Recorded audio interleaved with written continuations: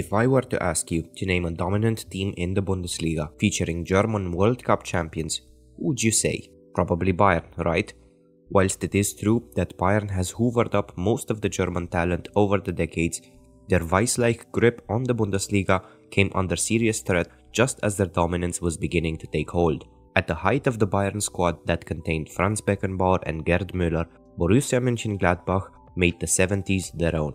Founded on the 1st of August 1900 and originally called Borussia Mönchengladbach, which I find amusing to say the least, the early years of the 20th centuries saw them reach a few local finals and acquire the gravel pit called the Kull.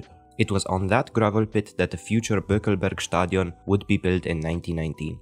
In the whirlwind landscape of the early years of football, their exploits in the regional and national cups propelled Gladbach to the public consciousness and ensured that they had enough support not to fade into obscurity. An even bigger challenge was to follow as the Austrian painter introduced his leadership model to Germany and sport became a tool of the state. This tool would be reshaped following the model implemented in the arena of German politics, namely consolidation and strengthening in one figure. This meant that the club merged with another local club, the future FC Mönchengladbach, and like many other clubs, excluded Jewish players from their roster and youth academies. The city of Mönchengladbach is located right next to the Dutch border, and its streets saw the German army move west, and soon enough Allied bombers started moving east. The city was heavily hit by the Allied bombing campaigns, which included incendiary devices on several occasions. After peace was re-established in Europe, the club saw itself inhabiting a ruined city and a stadium which had been hastily converted to produce tanks. A rebuild was in order and the club duly went to work, climbing up the divisions with a few hiccups here and there, but an upwards trajectory nonetheless. Their first crowning achievement came at the end of the 1960 season, when Gladbach knocked out reigning champions Hamburg in the semi-finals of the German Cup and proceeded to defeat Karlsruhe 3-2 in the final. As the Bundesliga was formed in 1963, Borussia had their aim: ascension to the top flight of German football. During the mid-60s, key figures for their future success were to join the club, namely Jupp Heynckes, Günter Netzer and Hannes Weisweiler. Weisweiler, whose real name was actually Hannes, had previously tasted success with FC Köln, and their GOAT mascots are named Hannes to this day. Another nickname formed during this time was that of the Fallen Elf, or the Foals 11, due to the young age of the squad, only 21 years on average, and their carefree and uninhibited playing style. The climb up the divisions was completed year by year, and in 1965 they gained promotion to the Bundesliga, together with their future rivals Bayern. Their first season in the top flight saw them add Berti Vogts to their ranks, and coach Weisweiler introduced a new playing style that offered considerable freedom to his players. This high-risk, high-reward approach culminated in a string of heavy defeats, with a 7-0 loss to Werder Bremen remaining the club's worst home loss to this day. The upside of this approach could be seen in the next season when the Foals scored 70 goals and beat Schalke 11-0, improving their 13th place finish by 5 spots. Their flashy and defensive style drew the attention of other higher paying clubs, and Borussia could not keep hold of their star man Heynckes, who was sold to Hannover 96 for a then world record fee of 275,000 Deutschmark. He would however return to the club just 3 years later. As the 70s began, 3 Danish players came into the squad: Ulrik Lefebvre, Henning Jensen and Allan Simonsen, and Borussia would lead the Bundesliga table for the first time in their history on the 31st of October 1969. In the grand table of teams who spent the most time leading the Bundesliga table, Borussia Mönchengladbach is currently third, only behind Bayern and BVB. At the end of the 1970 season, they hadn't relinquished top spot and won their first title.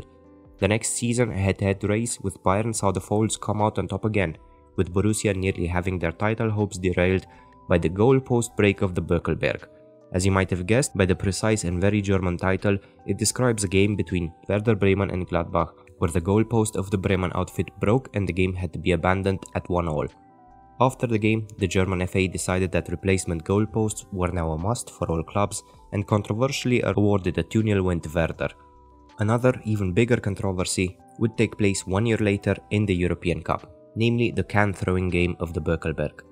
Playing in the 1971-72 edition of the European Cup, as 2-time German champions, Borussia came head-to-head with Inter at the Bökelbergstadion. With Borussia leading 2-1, Roberto Boninsegna was hit by a Coca-Cola can thrown from the stands. Despite the game eventually finishing 7-1 for Gladbach, UEFA's disciplinary commission decided to schedule a replay and fine Borussia.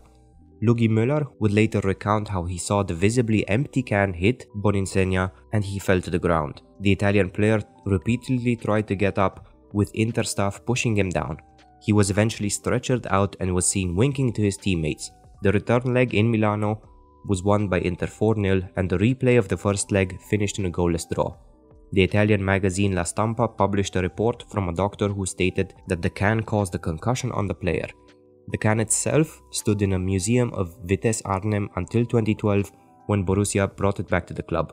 In 1973, Borussia won their second DFB Pokal, with Günter Netzer scoring on his last appearance for the club before he moved to Real Madrid. The loss of Netzer could not be softened, and the club lost the Bundesliga 3 times in a row to Bayern, as well as the 1973 UEFA Cup. In 1975, however, it all clicked, and they won both the league and the UEFA Cup. Weisweiler's exploits with his team did not go unnoticed, and at the end of the season, he also followed Netzer to Real Madrid. In his place, Udo Lattek came in and carried out a shift in the team's philosophy, adding a higher degree of defensive security and organization. Equipped with this new playing style, the Foals, now more mature and self-assured, won 3 titles in a row, but tasted disappointment on the international stage. In their first season back in Europe's top competition, they made it to the quarterfinals, where Real Madrid awaited them. In the first game, held in Germany, a 2-2 draw was all that Borussia could muster, after leading the game 2-0. Still, hopes were high for the return leg at the Santiago Bernabeu. The second leg ended 1-1, but not without controversy again, as Gladbach scored 2 goals that were ruled out by the referee. The first one was ruled out for an alleged foul in the build-up, and for the second one, referee Leonardus van der Croft overturned the goal for an offside position which was not signalled by his linesman. The next season, the disappointment would be even bigger, as the team made it all the way to the final. Sadly for them, a Liverpool team at the height of their dominance could not be beaten. But nonetheless, Alan Simonsen brought his Ballon d'Or back home to the club as a sort of consolation prize. In the 1978-79 season, Borussia would attempt a new record, namely winning the Bundesliga 4 times in a row. But despite finishing level on points with FC Köln, their inferior goal difference meant that this record would not be achieved. Consolation came 1 season later, in the form of the 1979 UEFA Cup, but by then the core of the Foals had either aged out or moved away. Udo Lattek left the club and Jupp Heynckes and Berti Vogts went into retirement. Heynckes' retirement, however, was to be spent at Gladbach at first, as their new manager. Under his tenure, he had to navigate a changing landscape in German and world football, where youngsters started moving away faster and faster, and the number of truly talented players who became one-club men started to dwindle, as Lothar Matthäus would prove it, transferring to Bayern in 1984. In Heynckes' time, Borussia and the manager himself were named the champions without a title, coming second best in the 1980 UEFA Cup and missing out on a League and Cup double in 1984. The financial situation of the club and their small stadium meant that they could not capitalize on their 70s golden age, and were soon overtaken by Bayern and Hamburg as the new German powerhouses. Thus, the team went from dominating the league for a whole decade to sporadic title challenges during the 80s and 90s, winning the DFB Pokal for one last time in 1995 before getting relegated at the beginning of the 2000s. Nowadays, like almost all other German clubs, they are efficiently run, fan-owned, and focused heavily on youth development and data-driven recruitment. But the repeat of the 70s glory days seems highly unlikely. If you stuck around to the end, thank you so much for watching. Consider liking and subscribing if you find the content enjoyable, and I will see you on the next one.